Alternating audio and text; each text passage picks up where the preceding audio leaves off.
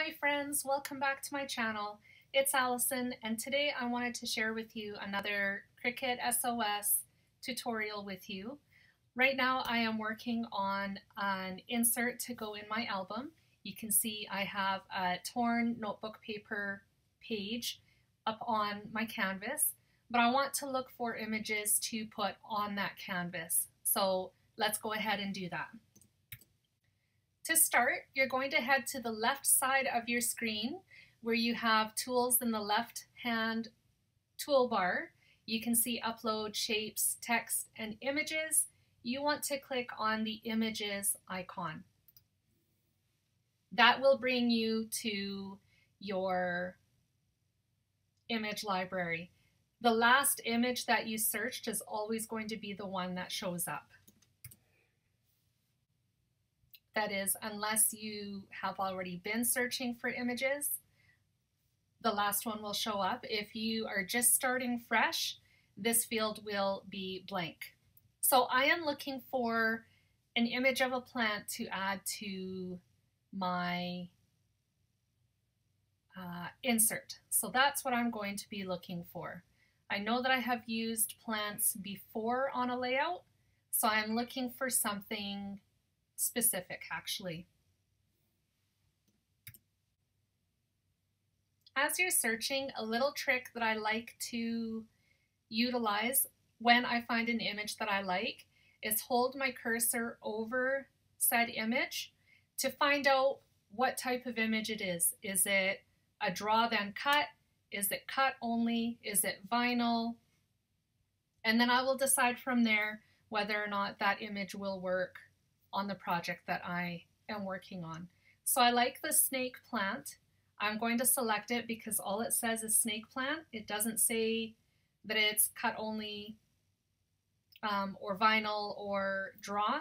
So I think it will work, so I will select it. So all you do to do that is click on that image. When you see that it's highlighted green, it is selected and will be transferred to your canvas. You will also see it show up here in the bottom right, and that tells you that it will be transferred when you're ready to go back to your canvas. So what happens if you want more than one image? What if you are not 100% sold on this one that you just selected?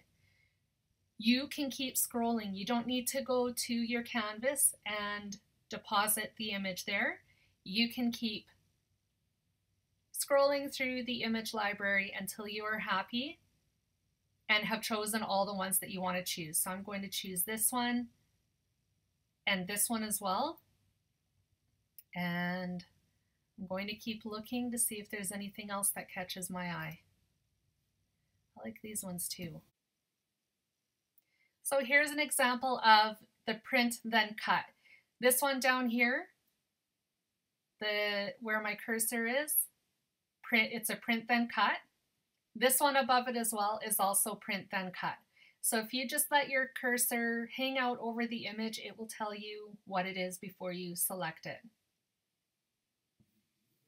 They also look kind of different than the rest of the images too, so that's why I've become a little more selective when I am searching for images. Searching, relatively simple. If you find an image that you really like, such as this one right here, the ferns in planter, and you want to see what other images are available from this particular cartridge, you can actually select the eye down in the bottom right hand corner of the screen,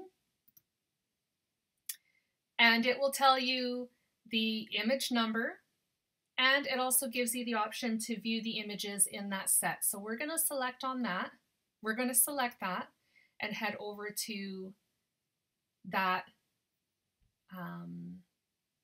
image set. And I'm already seeing a few that I really like and I might.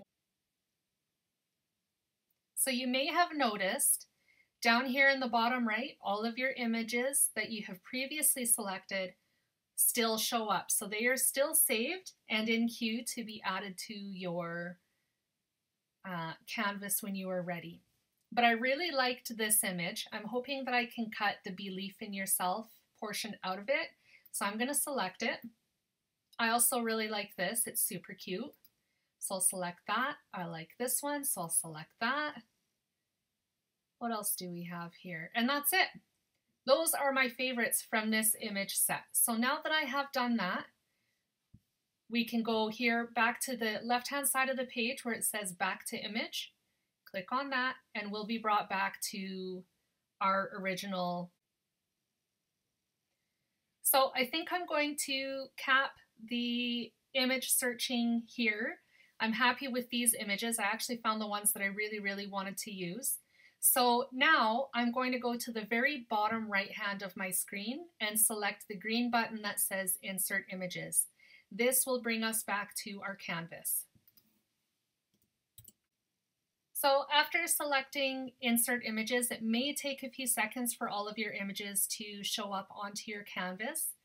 They will show up as a grouped image, and you can't move them independently of each other at first. All you need to do to fix that, I have already done that, but I'll talk you through how that works. Come over to the right-hand side of your screen where all of the images are listed. Select the header for whichever image you want. Once you've done that, it ungroups all the images and you can move them freely and then do what you want with them. I'd also like to make just a really quick note here as well.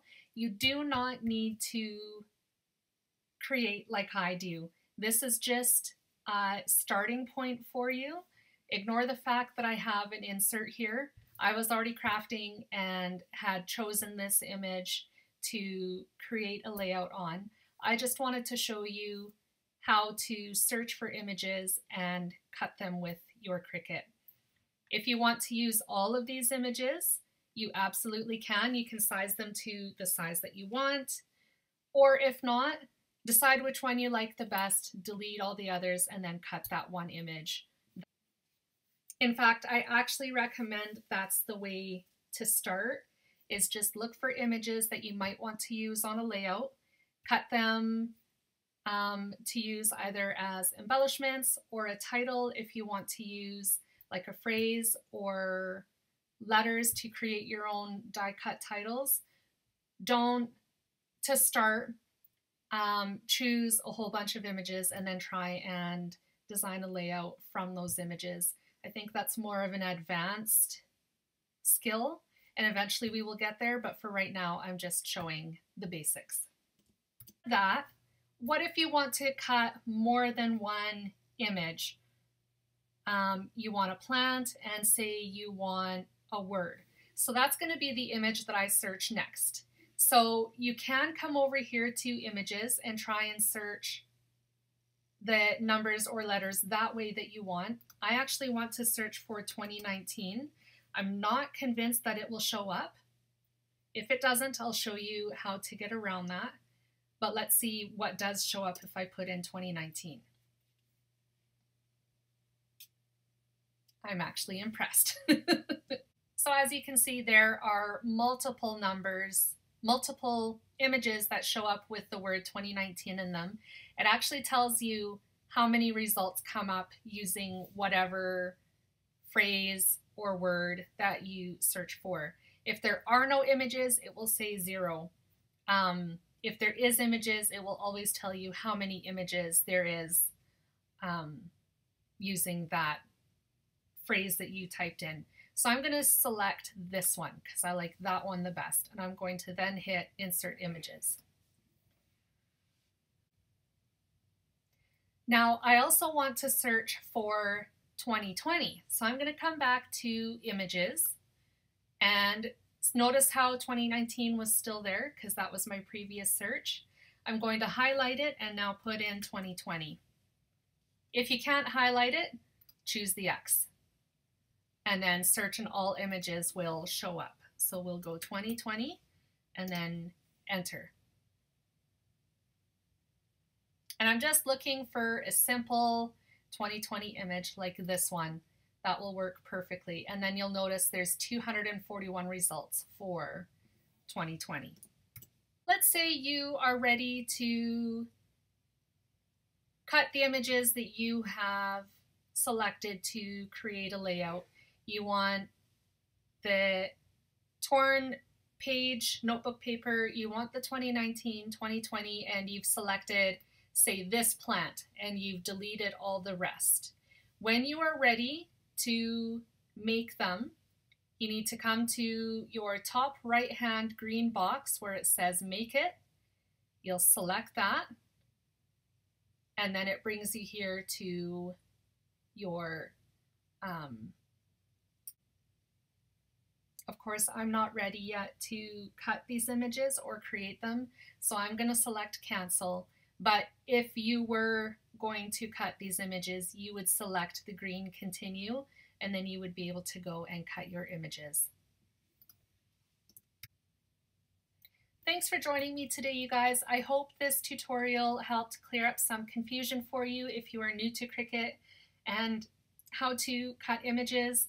And I hope it cleared up some confusion on how to search your image library. If you have any other questions, don't hesitate to ask. Leave your comments and questions down in the comments section below, and I will definitely get back to you. Otherwise, if you enjoyed this video, please be sure you give it a thumbs up and a like. Leave a comment anyways, just to let me know that you were here. And also, if you'd like to see more videos like this, make sure you hit the subscribe button and that little bell so you don't miss any new videos that I post. Happy Monday, take care my friends, and I will see you again in the next video. Bye guys.